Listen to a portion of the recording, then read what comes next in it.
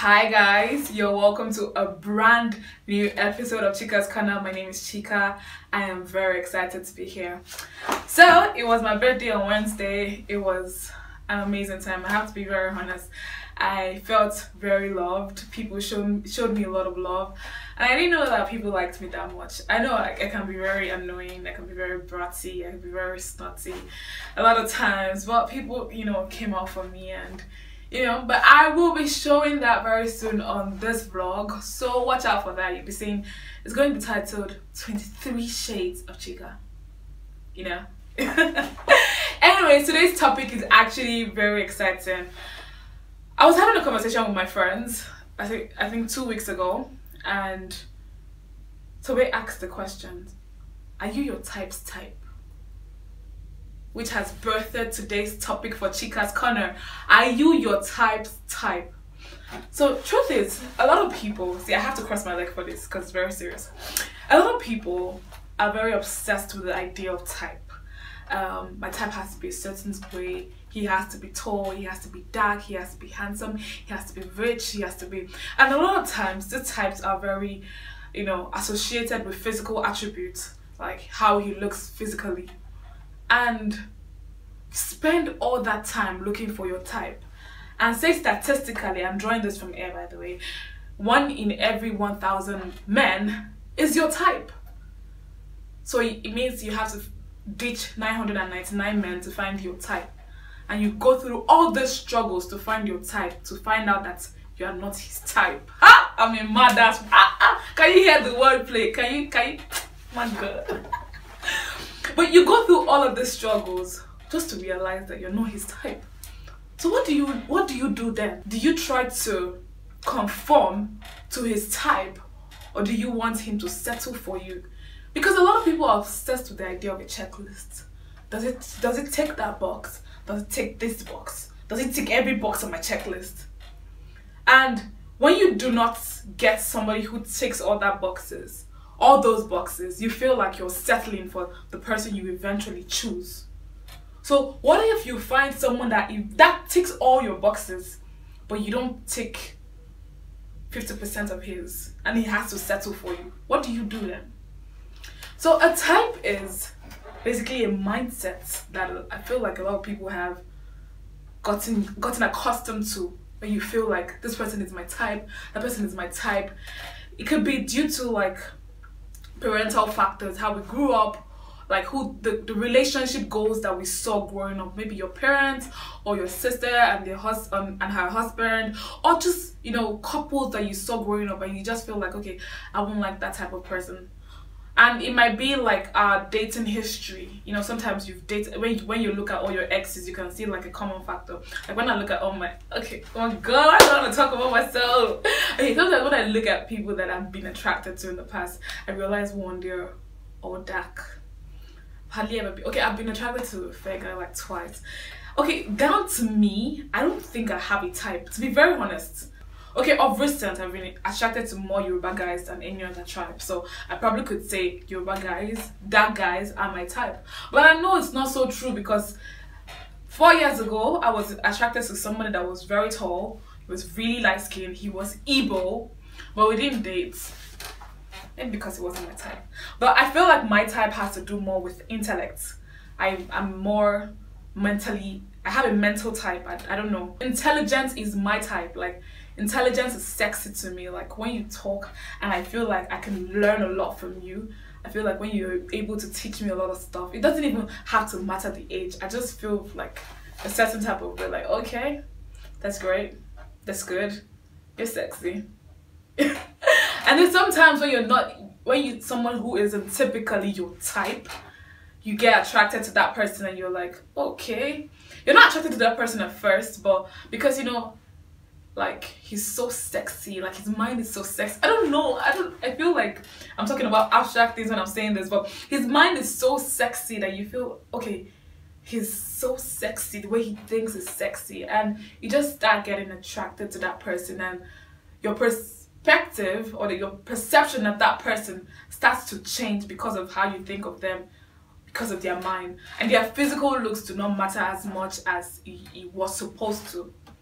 So this type thing, should we just throw it all away? Because I mean, sometimes you're so focused on a particular type that you miss the opportunities right in front of you. They're amazing guys, they're good guys, but because he's not 6'2", he gotta be 6'2". He's not like, I'm dark skin. When we give birth to our babies, they have to come out, slightly light. We can't, if I'm dark, he's dark, cannot work. Or, he has to be rich. I mean, being rich is a whole different type of type. Like, man, I don't even want to talk about that. Like, that's a different type of type. You might want to say that every girl's type is rich, but I know for a fact that not every, like me for example, not my type isn't rich. Because I've been with short guys, I've been with tall guys. Okay, now I sound like a horse saying that. Really, I've been with short guys. Like, how many guys have you been with? I've been attracted to fair guys, fair tall guys, fair short guys, dark tall guys, dark short guys, Yoruba guys, Igbo guys, Calabar guys. When I was growing up, my type used to actually be really fine guys. Like, it didn't matter the color as long as you're like really fine. But over time, and I think that's the same thing with everybody, your type begins to mature and it begins to shift from what you want to what you need, especially if you've had a certain dating history. If you've dated your type before, like if you've dated your exact type, what you think you needed physically, and he didn't provide your emotional and mental needs, and you feel like you were shortchanged, then you start to look outside your type. I feel like we start projecting our ideals on people. He has the perfect physical attributes. Then you start projecting the mental that is needed. I remember growing up, I used to like guys that were emotionally unavailable. And I don't know why. Actually, till this day, I don't know why.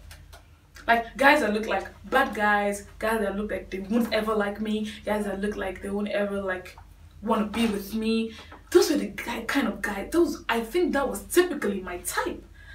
And I'm amazed right now as to why I would want to drag myself through the mud to prove what point. So at that point, and I think that was 16, 17, 18, like guys, like when a guy starts to like me, like really like me, his ugly starts to show. Like, okay, why the hell does he like me? Why?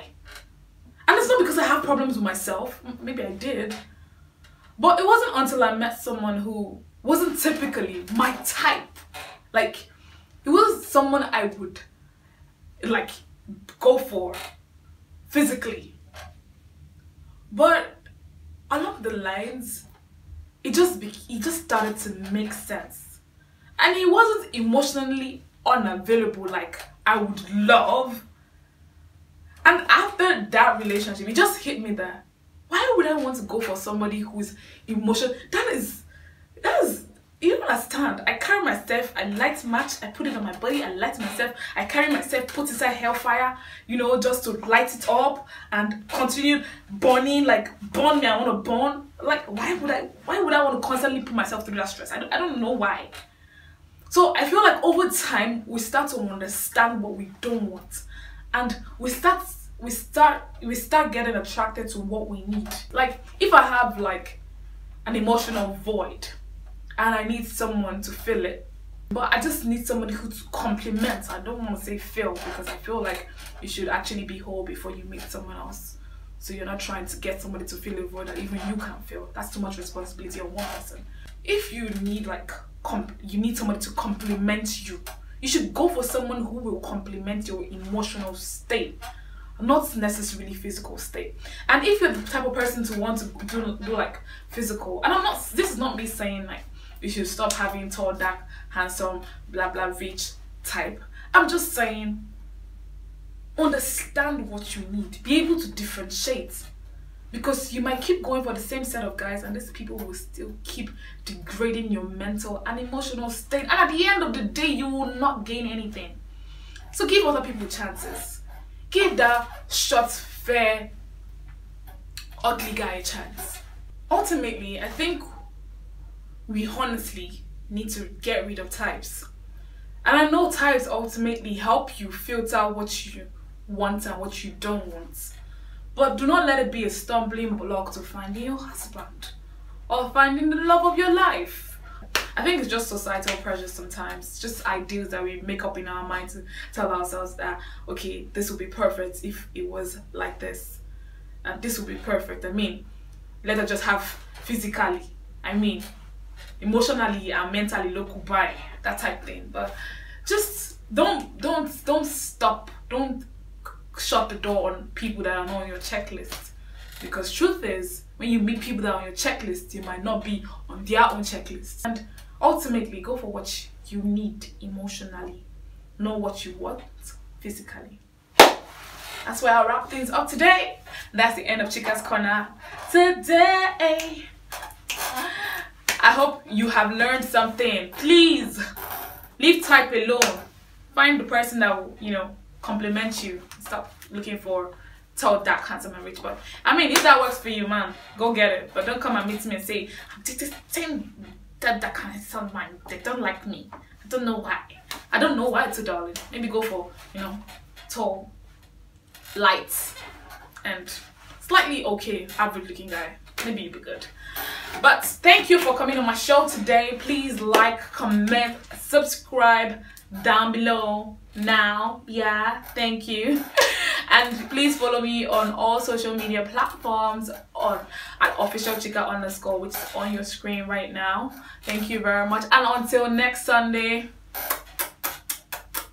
bye.